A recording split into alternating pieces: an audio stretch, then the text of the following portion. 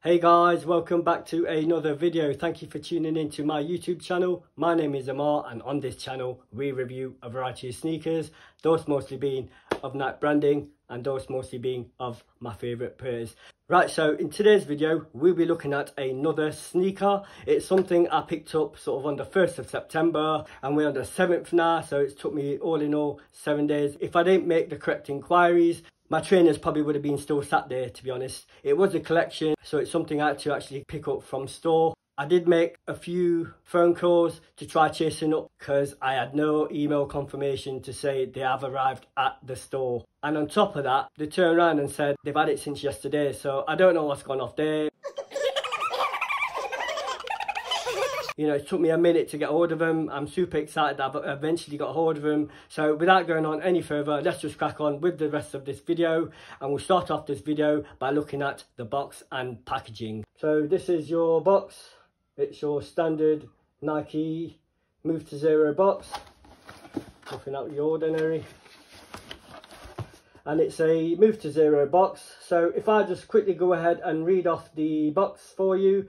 The box reads, Move to Zero is Nike's journey towards zero carbon and zero waste to help protect the future of sport. That's the print on the front of the box. Right, so if I just go ahead and read off the box label for you. The box label reads Women's Air Jordan 1 Mid SE, and it's of a colourway of light olive, black, sail, white. That's the box label for anyone who is copying a pair and you know what to look out for. Right, so if I just go ahead and peel back this lid, we can then have a look at the packaging and then we can get towards the kicks.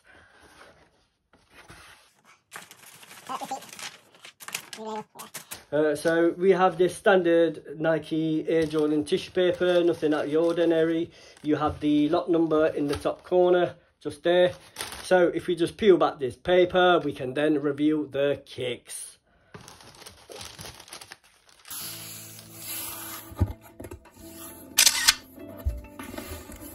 So, in hand, here is your first look on this channel, the Air Jordan 1 Mid Light Olive, and it's dubbed as Olive Toe.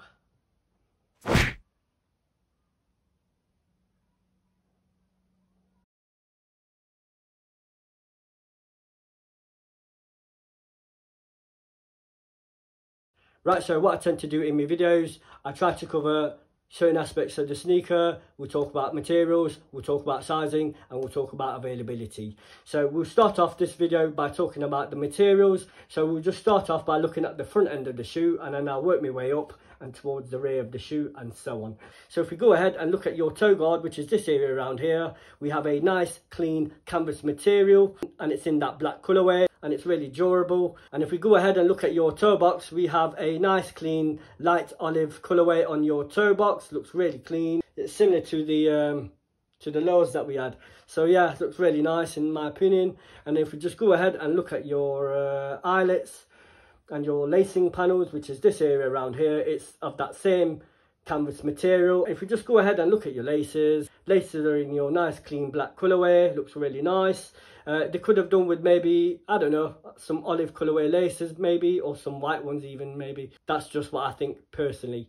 So if we just go ahead and look at your side panel, your side panel is of that same canvas material, sail colourway along your side panel. As I mentioned in my low top, it's the same swoosh as they have done with the low top, but with this one it's in that black colourway. And if you are comparing the actual swoosh to anything, you are kind of getting those Air Force One Stussy vibes with this sort of a stitch swoosh look that they've gone for. So it looks really nice in my opinion. I would, like I said in my last video on the low top version, which is that one there, I did say they should have actually just gone for a nice clean black swoosh in leather material. It would have been sweet in my opinion. So if you just go ahead and look at your heel panel and your wings area, which is this area around here, you have that same canvas material and it's in that same olive colourway. And on the top end of the wing you have your Air Jordan branding on the top end of the wing, and if you're looking at it, it's been stitched but it's all blank, if you understand what I mean. And there's no sort of branding or text to say Air Jordan, which they've done a few times on a few sort of mid tops. Looks really clean in my opinion. But if we just go ahead and look at your ankle collar, right, just above your wings panel, which is along here, you have your ankle collar. It's of that black colorway, and that's also in that canvas material. Looks pretty clean in my opinion. Your heel panel towards the rear of the sneaker, it's in that olive colorway. Looks really nice, and it's of that same canvas material.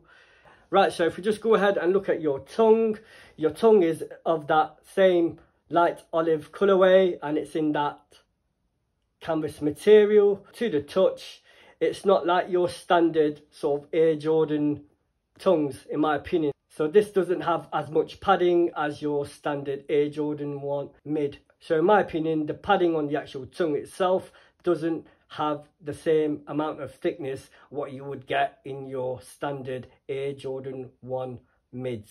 And if we just look at your tongue label is in that olive colorway, and it's backed on this canvas material tab, and you have your Air Jordan branding. And if you look at your Air Jordan branding on the actual tongue tab itself, it's in a black rubber material. And if you run your finger along it, the Jumpman itself to the touch is sort of rubbery. And if we just quickly look at your midsole is a nice clean white midsole, and looking at it to the eye, you do have speckles of sort of regrind material. And if we just go ahead and look at the rear of the sneaker, we are looking at your outsole. Your outsole is in that same colorway as the light olive colorway throughout the sneaker. Looks really clean in my opinion. That's your materials. So if we just go ahead and talk about sizing, these are women's pairs. So I do recommend just sticking to your true to size. From my experience, there's a lot of debates about sort of women's pairs and men's pairs when it comes to Nike silhouettes, but from my experience, just stick to your normal true to size. So if we're just wrapping it up about sizing, just stick to your normal true to size. So if we just go ahead and talk about availability, now I copped this on the 1st of September. I actually thought I would have had him within sort of like a day or two after I actually got hold of them. I had to chase them up, which I was a bit annoyed about, to be honest. But they're here now and we're looking at them. I wanted to try getting them out to you as soon as possible. But me waffling on, if we're talking about availability, these actually dropped today via the Nike app.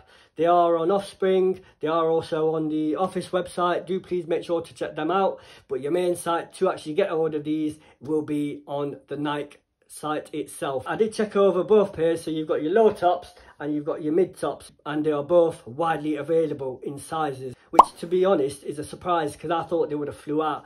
But you know, they are actually available. I don't know how long, I don't know when you actually see this video, but I do hope you see it sooner if you are looking to cop or you don't know where to cop. So like I said, they are available on the Nike website. Do make sure to check that out, and all sizes are available as of yet. That might change.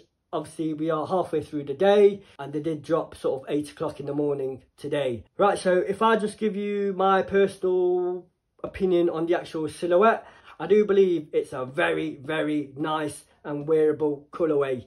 I do believe also they should have actually have gone for some leather panels. I don't know, maybe the side panels. Right, so I believe I've covered everything I said I would cover in this video. I will do an on foot for you guys, like I promised. With all that out of the way, I hope to catch you on the next video.